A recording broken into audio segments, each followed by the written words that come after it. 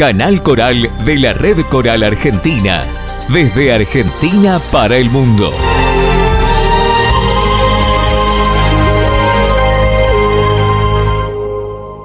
Red Coral Argentina, un canto en constante movimiento, tejiendo juntos la misma misión, llevar los coros a la gente.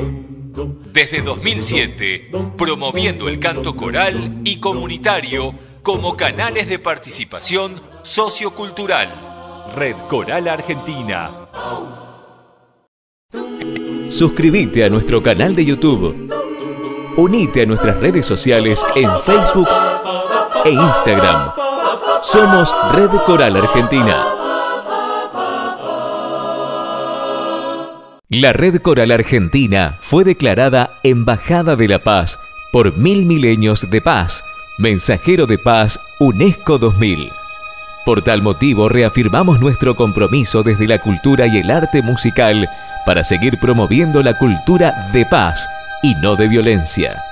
Hacemos flamear y mostrar la bandera de la paz como un símbolo universal representativa de la unidad en la diversidad para lograr un mundo mejor y más afinado de corazón.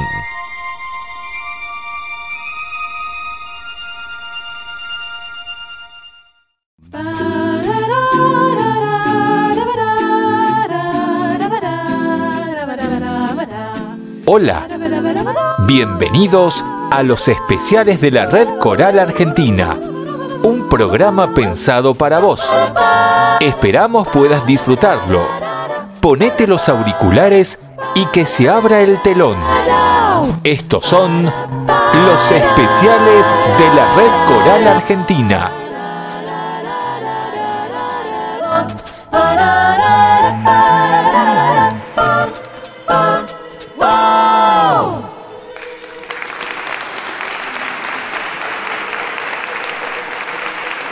Bueno, muy buenas noches a todos. Realmente un placer volverme a encontrar con todos ustedes, con esta audiencia de la Red Coral Argentina por este canal que día tras día, programa tras programa, es más la audiencia que se suma a todos estos eventos. Hoy un programa muy especial, en un día especial. Hoy, 11 de septiembre, nacía un emblemático coro, una destacadísima agrupación que ha recorrido Europa. Bueno, ya nos vamos a ir enterando poco a poco. Me estoy refiriendo al coral femenino de San Justo, bajo la batuta desde hace 65 años, dirigido por este gran maestro argentino, el maestro Roberto Saccente. ¿Qué tal, maestro? Buenas noches, ¿cómo está usted? Buenas noches, ¿cómo le va? A mí muy bien. Yo cuando lo veo a usted con sus 93 joviales años, digo, ¡qué maravilla! No, sí, yo me siento muy bien y cuando hago música más todavía. Maestro, ya que entramos en tema, con sus 93 años se siente re bien haciendo música. ¿Ahí podrá estar el secreto de llegar a tantos años vividos con tanta pasión? Y seguramente la música para mí ha sido un alimento muy importante y muy apasionante, por cierto, pero realmente este coro nació, como usted dijo, hace 65 años en la Escuela Normal Nacional de San Justo, donde yo ejercía la cátedra de profesor de música. Y a partir de ahí, ese fue el despegue, y bueno, después el coro salió de la escuela y aquí estamos, cumpliendo hoy 65 años.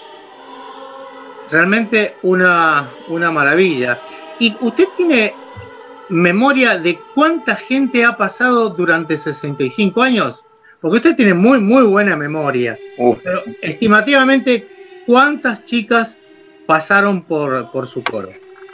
Mire, ha sido enorme la cantidad de chicas que han pasado. Yo calculo unas 1800 más o menos fácilmente. Fácilmente. Muchas consagradas figuras ya cantando como grandes intérpretes, lo cual me llena de orgullo. Maestro, ¿cuál es el secreto para estar 65 años frente a la misma agrupación? Bueno, el secreto está en la respuesta que he encontrado en todas, en que cada momento han integrado el grupo. Realmente los coros subsisten no solamente por la permanencia del director, sino por la consecuencia de la gente que lo acompaña. Y a mí realmente me han acompañado siempre hasta el momento. Sigo teniendo extraordinarias personas que no solamente me acompañan cantando, sino que son, digamos, de un compañerismo, de una amistad extraordinaria. Así que lo hacemos todas estas chicas con mucho gusto y le digo, cada momento ha ido mostrando distintas personas, pero siempre con el mismo espíritu. Maestro, hoy estamos festejando los 65 años y por lo tanto tiene que ser un festejo con música como tiene que ser pertinente. Por lo tanto, yo le invito a compartir juntos este concierto que usted ofreciera con la agrupación en el año 2018 en la Usina del Arte, ¿correcto, maestro? Exacto, sí. Me encanta que lo vuelvan a escuchar.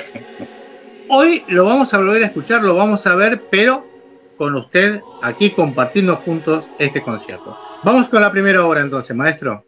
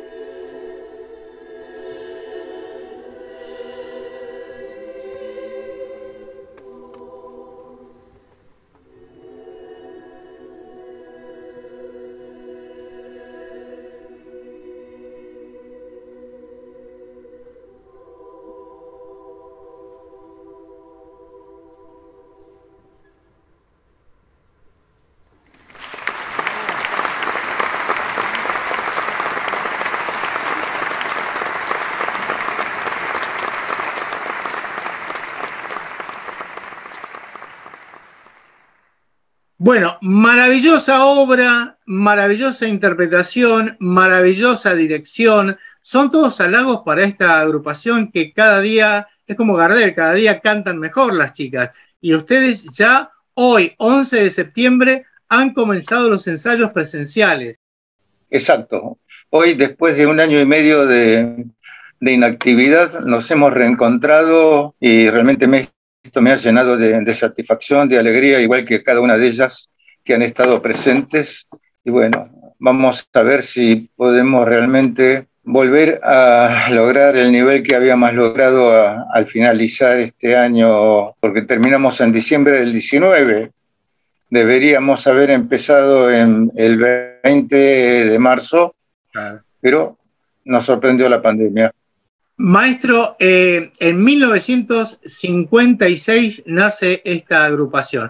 ¿Cómo se le ocurrió a usted en San Justo, en la escuela normal, crear, que es mi escuela normal? Yo ahí empecé mi carrera docente, ahí frente a la plaza. ¿Cómo a usted se le ocurrió formar esta agrupación? Bueno, yo siempre sentí una inclinación muy grande por el canto coral, que me nació estando en el coro del maestro Valentín Costa cuando yo era alumno del Conservatorio Nacional de Música, López Buchardo.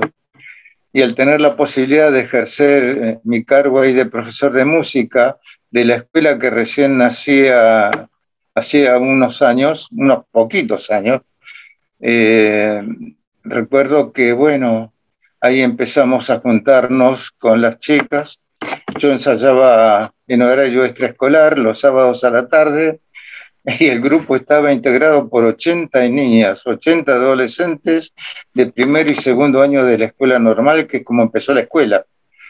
Y con ese grupo así tan numeroso, cantando a capela durante los 10 primeros años, porque la escuela no tenía piano, solo con mi voz, llegamos a ir evolucionando de a poco y así se inició toda una carrera que en aquel entonces yo ni soñaba que tendría esta trascendencia, ¿no? Pero bueno, así empezamos y en 1968 arrancamos con la primera gira europea, que era todo un acontecimiento porque solamente había viajado, yo tenía entendido, la señora Elizondo con el coro estable del Chaco. Creo que fuimos los segundos en salir del país con una agrupación coral. Y en ese entonces viajé con 90 chicas que integraban el coro y cantamos en lugares importantísimos de Europa, incluso en la radio televisión francesa. Antes que me dé estos detalles, vamos a seguir escuchando al Coral Femenino San Justo y después vamos con la gira, vamos a escuchar alguna anécdota con su santidad, etcétera, etcétera. Vamos a escuchar la segunda obra, maestro.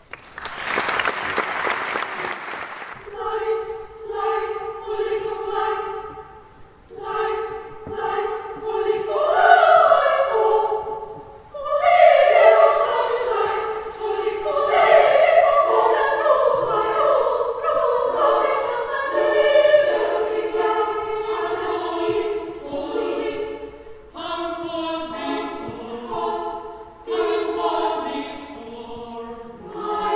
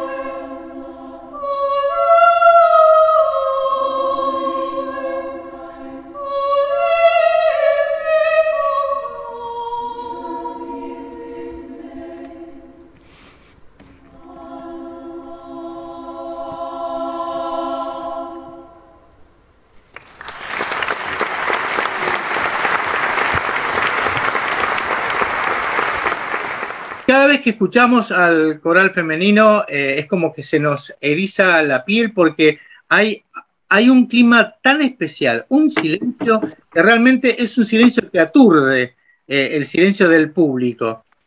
Maestro, ¿usted qué siente justamente, cuando siente ese silencio que es, no sé si es, calculo que es obviamente de respeto, pero también de un momento muy mágico que se produce, porque nos transporta, porque nos lleva, van a saber a dónde, sensibilizándonos, siendo tal vez una persona diferente, transformándonos. ¿Usted qué es lo que siente cuando está abrumado por ese silencio del público? No, es un poquito difícil de explicar porque es algo, en mí particularmente, se produce, parece una pedantería, pero no es una pedantería, es una transformación espiritual tremenda que es lo que procuro transmitir al coro, porque para mí el coro no solamente debe entonar, sino que debe interpretar sensiblemente lo que cada obra nos sugiere, y realmente se produce algo mágico entre el grupo y mi persona cuando estamos cantando realmente. Y reitero, no es una pedantería, lo respondo porque usted me lo pregunta, pero nunca lo hubiera dicho. No, pero eso se percibe, maestro. Se traduce realmente una química especial, muy particular, entre usted y su coro. El director y los coreutas se transforman en una sola persona sensible que contagian y mueven al público. Algo realmente maravilloso. Es lo que he procurado transmitir siempre en los coros que yo he dirigido, que no son muchos, y que casualmente nunca he dirigido un coro que yo no haya creado, que yo solamente he tomado 4 coros en mi vida: el coro femenino, el coral femenino, el coro polifónico de San Justo, que estaba integrado por los padres de estas chicas, el coro polifónico nacional, que fue una creación nuestra, y el coral femenino de San Justo, y el coro Alberto Ginastera. Yo no dirigí otros coros, siempre dirigí coros que fueron creados por nuestra inquietud, por mi inquietud, y a todos les he tratado de transmitir una sensibilidad artística, y creo que estoy muy contento porque me siento muy satisfecho por los resultados musicales de mis grupos. Y reitero, lo digo con la humildad del mundo, pienso que cada director debe sentir lo mismo con su grupo, naturalmente. Así que no es ninguna cosa nueva lo que estoy explicando, pero cada uno lo hace de acuerdo a su sensibilidad, a su formación, y mi búsqueda permanente ha sido encontrar la espiritualidad en cada obra de la que cantamos. Esto ha sido fundamental para mí y lo sigue siendo. Y los que están cantando conmigo lo saben. Y lógicamente creo que lo sienten así. Maestro, usted había comentado acerca de sus viajes por Europa. Bueno, mire, es algo realmente que con el correr de los años cada vez se hace más conmovedor, ¿no? Porque haber llegado a cantar en el Vaticano con un grupo de niñas, porque eran chicas, muy chicas, 15, 14, 15 años, no más, 16, y nos invitan a cantar, me dijeron, tiene que cantar unos 4 o 5 compases, nada más. Pero yo iba a detenerme y el Santo Padre se para y con las manos me hace, no, sigan, y cantamos una obra completa. Me acuerdo en aquel entonces la obra era El Huachitorito, una obra folclórica, porque el coro al comienzo funcionó con obras folclóricas por unos pocos años, hasta que fue creciendo en cuanto a las dificultades de las obras que yo iba imponiendo el coro como programa, ¿no? Hasta que fue creciendo hasta llegar ahora al punto que estamos, cantando por lo general un repertorio contemporáneo, sin dejar de tener en cuenta el repertorio renacentista y romántico, ¿no? Por supuesto. Maestro, seguimos escuchando a esta excelente agrupación festejando los 65 años del Coral Femenino de San Justo.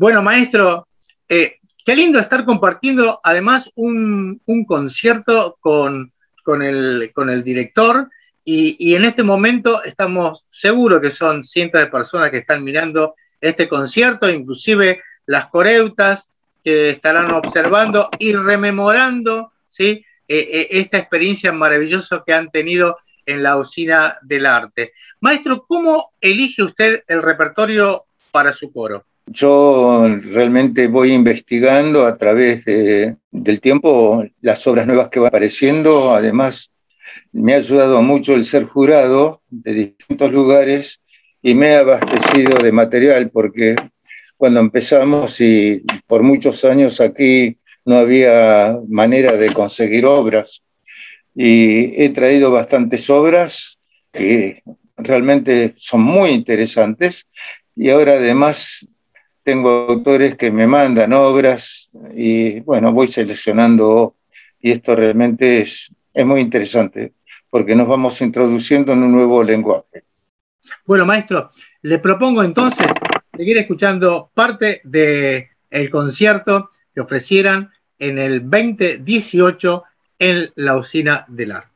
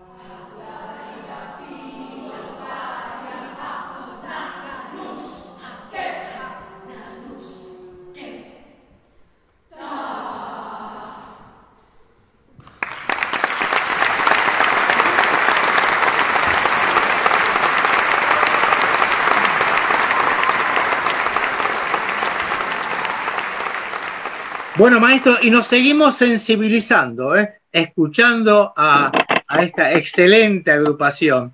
Pero un trabajo coral es el trabajo de un equipo, que estoy seguro que esto es así. ¿Cómo estaría conformado la plantilla del coral femenino, aparte de los coreutas, sí, y suyo sí, especialmente? Sí, nosotros tenemos un trabajo que hacemos en equipo, como usted bien dice. Yo trabajo con 4 jefes de cuerda. Tenemos la suerte de contar con una sede que tenemos 4 salas y 4 pianos, y simultáneamente trabajan las cuerdas en la primera parte del ensayo. Y tengo una subdirectora que es Viviana Fischi, que es una eficaz colaboradora y gran música también, cantante.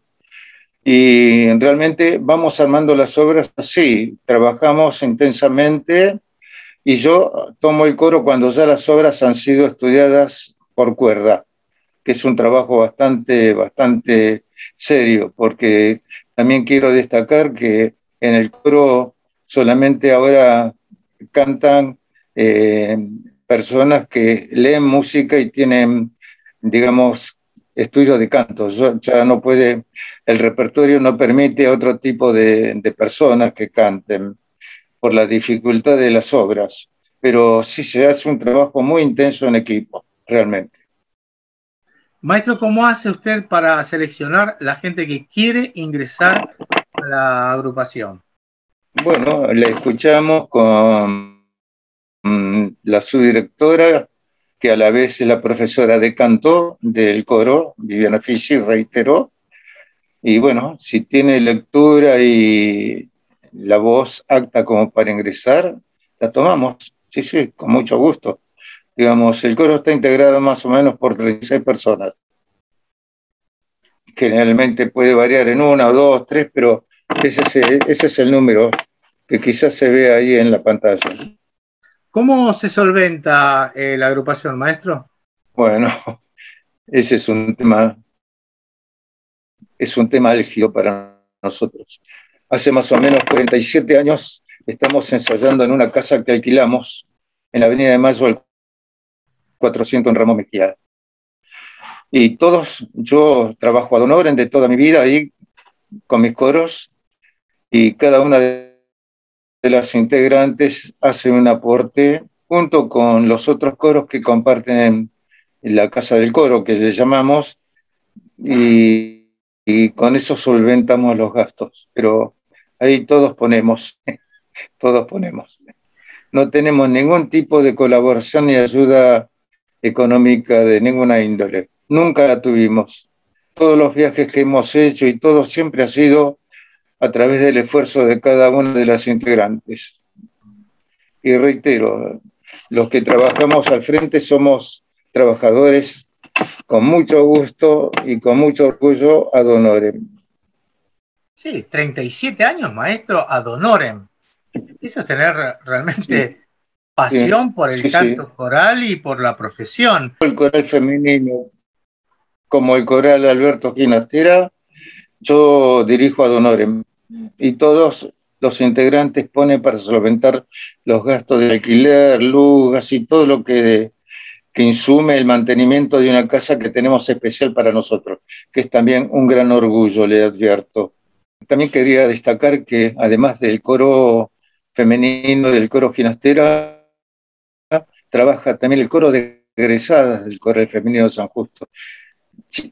Señoras, chicas que fueron integrantes y que han dejado, cantan, digamos, perfectamente bien, con mucha musicalidad, y el director es Gregorio Grasa Freitas, otro gran colaborador. Así que bueno, todos nos juntamos y llevamos adelante esta empresa que hoy, como usted bien dice, cumple 65 años, con gran esfuerzo, con gran orgullo y con gran emoción por la labor desarrollada hasta ahora. Ya lo creo, maestro. Y doy gracias a Dios que a esta altura de mi vida me sigue permitiendo el disfrute del canto coral. Hablando de disfrute, yo quiero seguir disfrutando al femenino de San Justo. Así que seguimos compartiendo el concierto, maestro.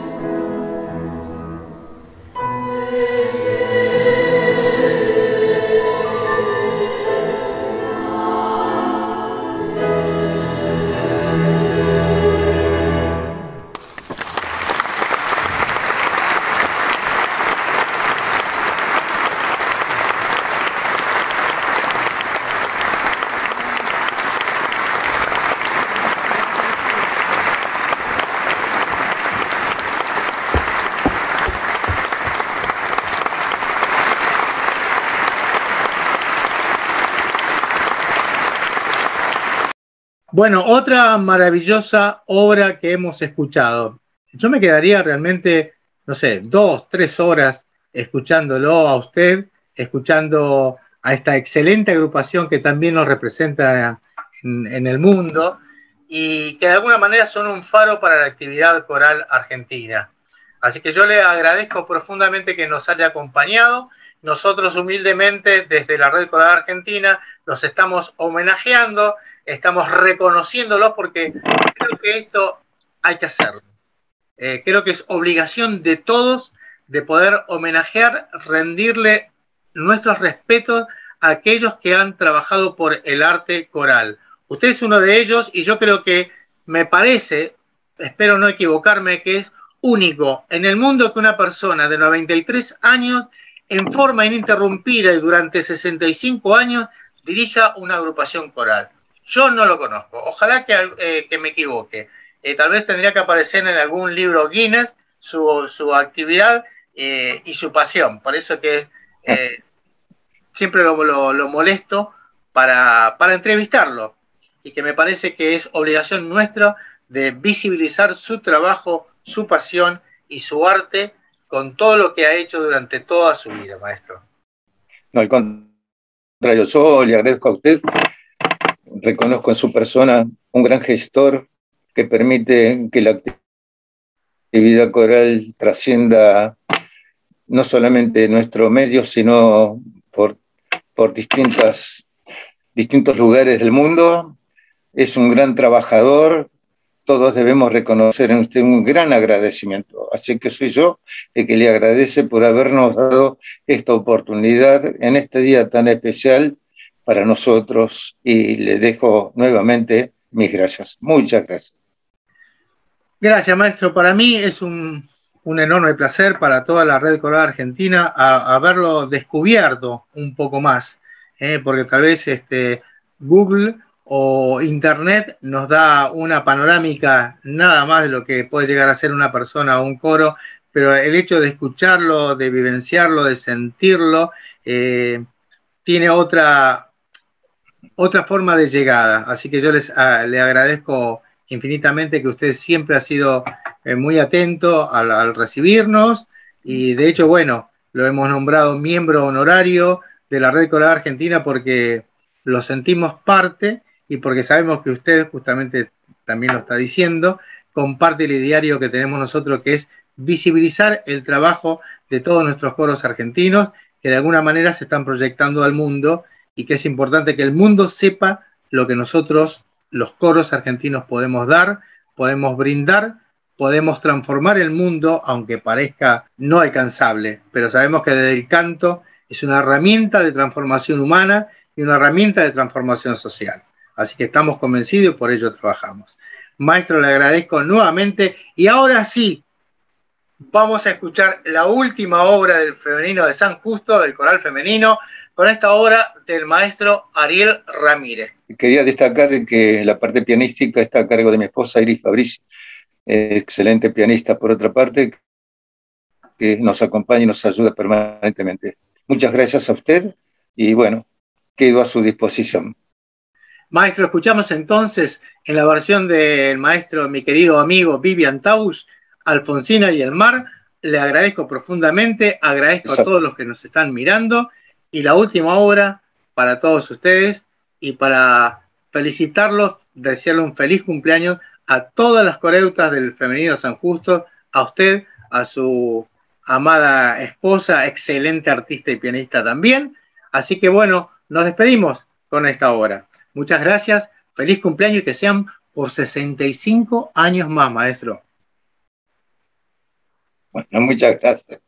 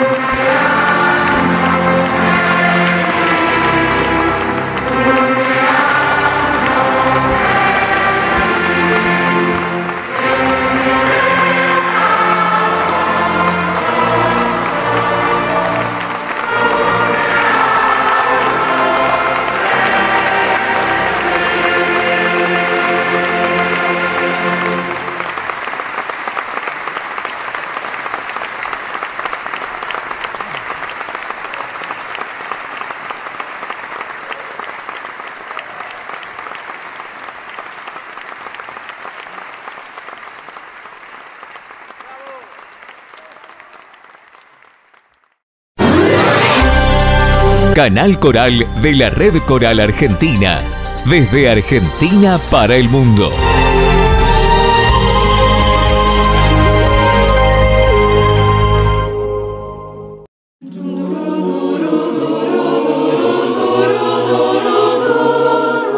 Red Coral Argentina.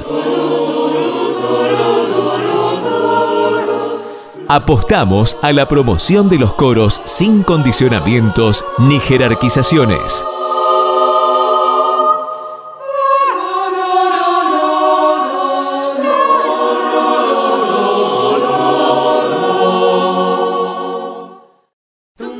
Suscríbete a nuestro canal de YouTube. Unite a nuestras redes sociales en Facebook e Instagram. Somos Red Coral Argentina.